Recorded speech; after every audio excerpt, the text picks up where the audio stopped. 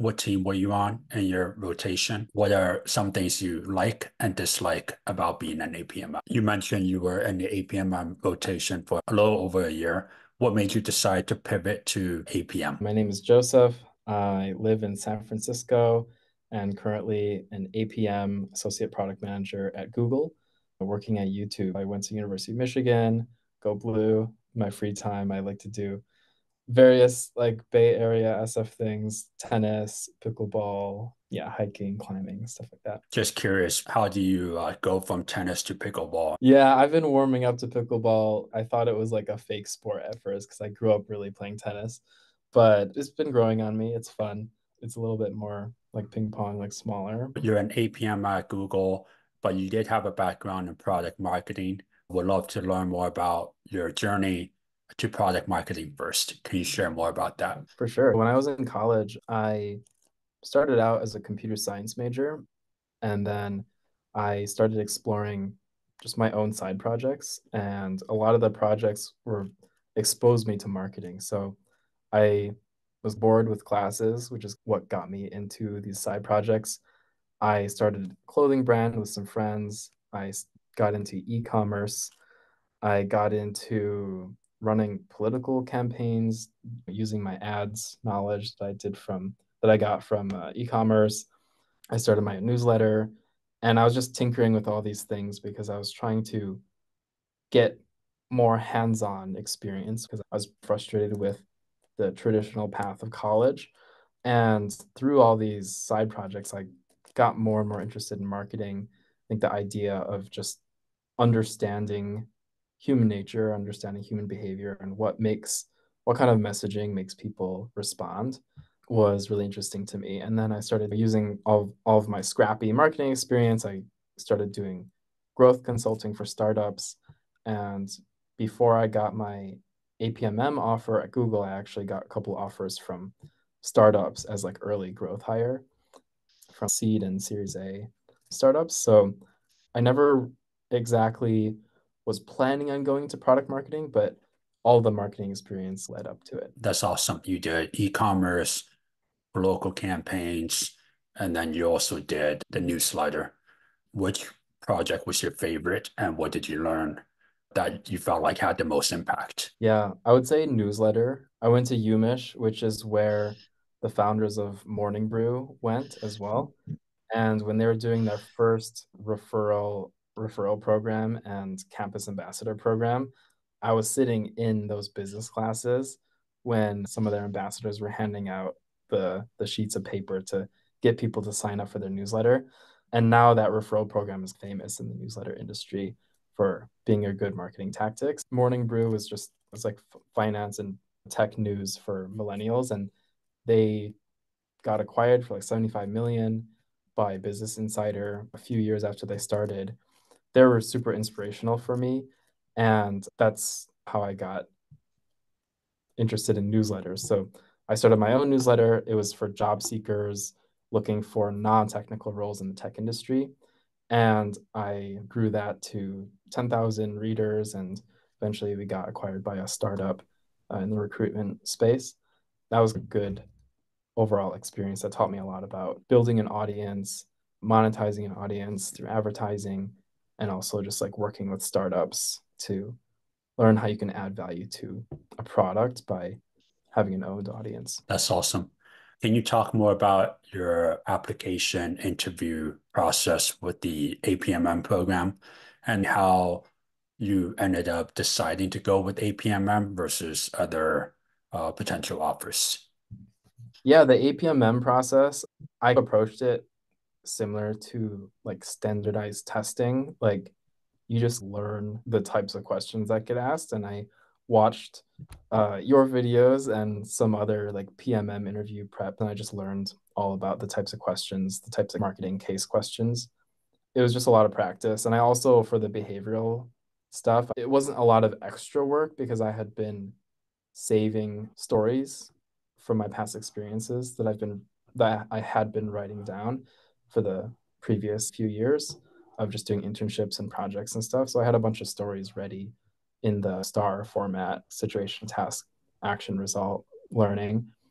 Yeah, it was just a lot of like documentation over time and then really practicing for those cases. And then, yeah, Google APMM was there's 3 interviews. I would say it was a pretty standard process. But once I got the offer and I also had the offers from startups, I think I just wanted I think the classic answer for why big company, even if you're interested in startups, it's like, oh, you should get experience first before taking a risk.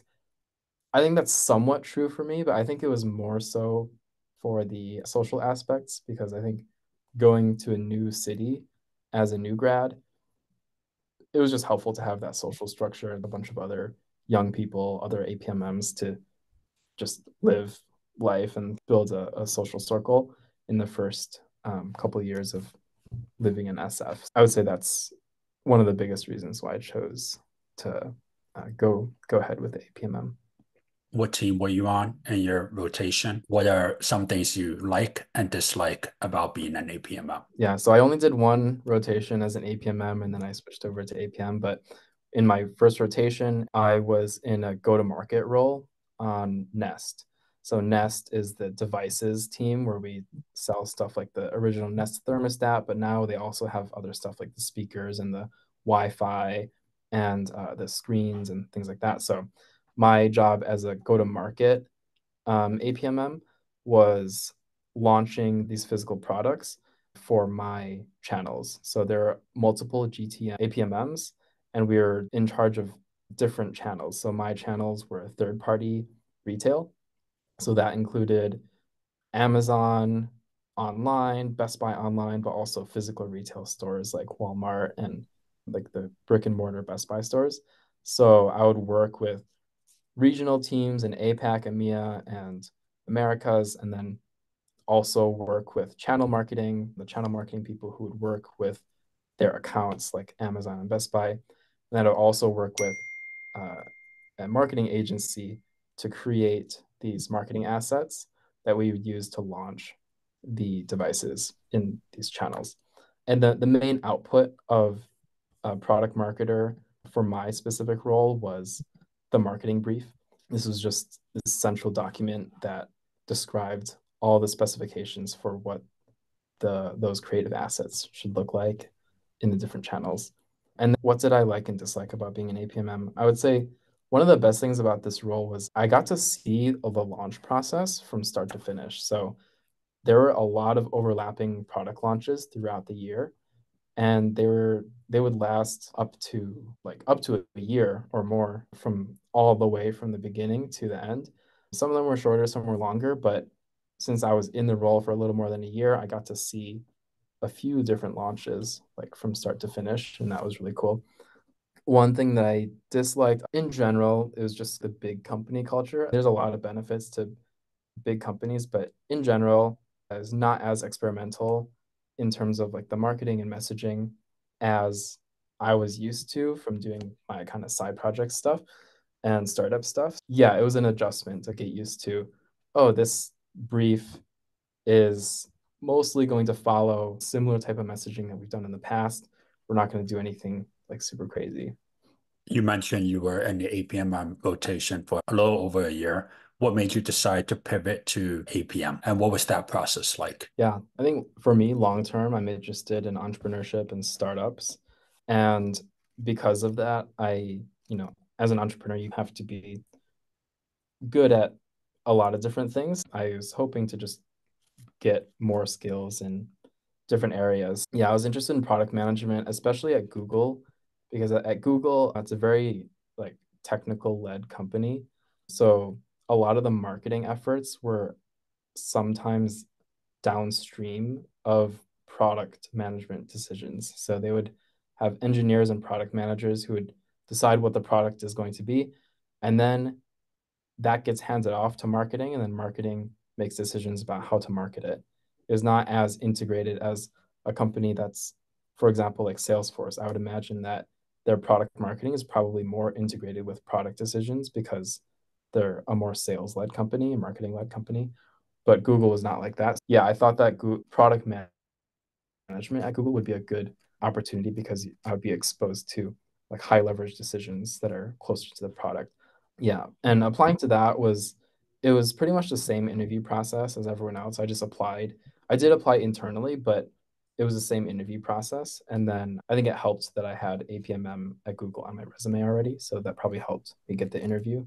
The product management interviews were pretty standard PM interview questions as well. Just did a lot of practice for those. Once you got into the APM program, what was your role there, and how was it different from an APMM on a daily basis? I'm in my first rotation as an APM, and I'm on YouTube. I'm on this YouTube gaming team that's building this new product called Playables. We're currently out in beta right now. So there's users using the product right now. And yeah, I've just been working on it for the past year. I'm working on features. There's not a ton I can say about it publicly, but just working on various parts of the Playables product. And yeah, day to day, I'm working with engineers. Instead of a marketing brief like APMM, my primary output is the PRD, the product requirements. Instead of working with creative teams, I'm working with engineers. So I'm working with engineers to discuss trade-offs and prioritization for features that need to be included in the product. It's similar to APMM in that you have a lot of different stakeholders that you're managing, but the stakeholders are just different for product management. What do you find the most fulfilling in this role, and what's the biggest challenge that you're facing in this role? Yeah, one of the most fulfilling things is, I would say, just making decisions. I think that when I was in the APMM role, I got used to almost like borrowing decisions from other people since it was like more downstream of some other things. There would be the central core PMM who would create the messaging and positioning strategy, create the key selling points. And then since I was a go-to-market PMM, I would use those messaging and positioning points and then adapt them to whichever channels I was doing. What I find fulfilling about PM is like there's more, the decision making is is not really downstream of anything. You're just like you're trying to understand competitive analysis, the just the needs of the user, and then the technical constraints, and you're just making decisions based on the inputs that you have. There is some process and bureaucracy and stuff where sometimes you just do stuff because that's how you do it at a big company. But in general, I would say it's fulfilling to be able to make decisions that mostly feel like you're that are just coming from yourself. In terms of the program itself, what are the main differences between APM and APMM? Yeah, so the structure is pretty similar. There's 2 years generally, 1 year in each rotation. I think Google is changing the APMM program a little bit where the rotation is a little bit more restricted, be in a certain product area. And I think you can only rotate within certain teams, but they're generally, yeah, 2 rotations, 2 years. I would say number of hires. I think APMM is bigger. There's around 50 APM hires each year, and there's more than that. I think there's probably double that or more for APMMs. Yeah, but in terms of community, it's pretty similar. There's a lot of activities. There's a trip. There's an APM trip. There's an APMM trip as well. One difference that seems minor, but for me it was like pretty big, was for the APM program, you get access to a management coach at Google. Like they give you a management coach that you can talk to twice a month. And the management coach does its executive like management coaching. Like normally they coach people like C-suite executives, but we get access to them and they coach us on our like decision making and career and stuff. And so they're not subject matter experts in whatever we're working on, but it's almost like business therapy. You can talk about, oh, I'm having this issue at work with this person or this process or this way that I'm thinking about this problem, and they can talk you through it. And that's been really helpful in like identifying my own blind spots in the way that I'm thinking and stuff like that. So management coach has been really useful, and that's provided by the APM program. That's awesome. Looks like they're grooming you to be the next Sundar. Yeah, I think that's the goal. Yeah, the APM program is pretty old. Like it's been going on for a long time, and the goal definitely is to have APMs grow up within the company and then become leaders. Last question is, what advice do you have for aspiring APMs or APMMs? My advice would be to, so if you're an aspiring APM or APMM, you're probably in college or less than 2 or 3 years out of college. If you're in college, I would say I would just continue doing projects. If like internships are really hard to get a lot of times, and especially right now, job market is pretty hard. So of course you should try to get internships because you have that stamp on your resume that, oh yeah, you can do this legit work. But for me, I got most of my most meaningful experiences from projects. And I just asked people around me, like, hey, you're a CS major, like, oh, you're a design person. Let's just make this project together. Let's make an app. And like doing that kind of stuff formed the kind of the backbone of my resume, which got me into my first role and some of my first internships. Yeah, especially if you have like competitive clubs in your college. There's a lot of uh, competitive consulting clubs and software clubs and stuff. I applied to a lot of those things when I was in college, and I like got rejected from clubs, and I was like, what the heck? Like, I thought college was supposed to prepare me for a job, and I can't even get into clubs. What am I supposed to do? So that's why I just started doing projects. So yeah, in that order: internships, clubs, and then if you can't do that, just start doing projects. But do projects anyway because it's fun, and I think it teaches you the most entrepreneurial skills if you're interested in that stuff. So yeah, find people on your campus or even on LinkedIn, and just if you have an idea, just try to make it happen.